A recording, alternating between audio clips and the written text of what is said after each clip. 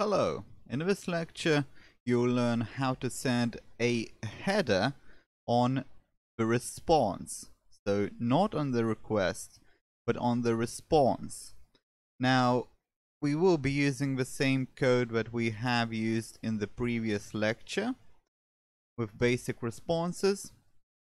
And one thing to note here, in the JavaScript we are using rec get response header, and then you are using parentheses instead of brackets in JavaScript.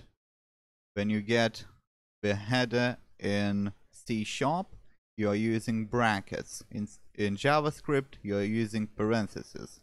So as you can see, we'll just receive that header and we will display that in alert. It's a sort of pop-up box if you don't know how JavaScript works. So let's get to that controller, and as you can see we have exactly the same thing. Nothing was changed except for those little pieces in the front end. So now let's try to send a response somewhere in here. So let's say do test1. And so sending the header as a response is very simple. You just need to put it in the collection. So to do that, you access response. Response. As you can see, it's not the request. We used to do requests for form values, for header values on the request, and for query strings. But now we are doing response because this happens on response.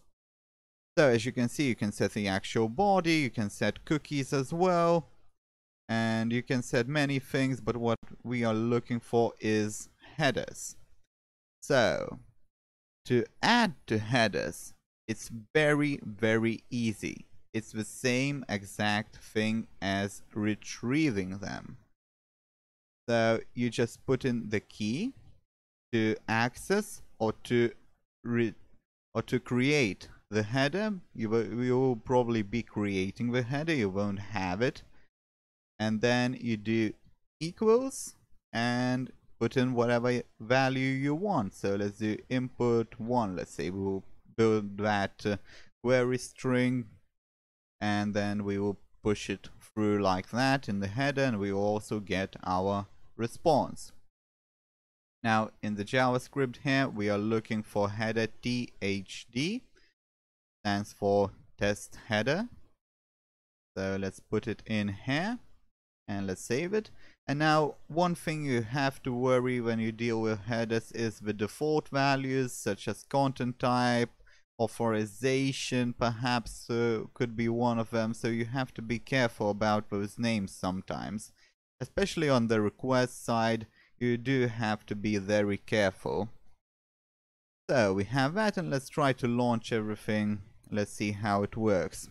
As you can see, it's really very easy to use headers and to retrieve anything and to really add anything as well.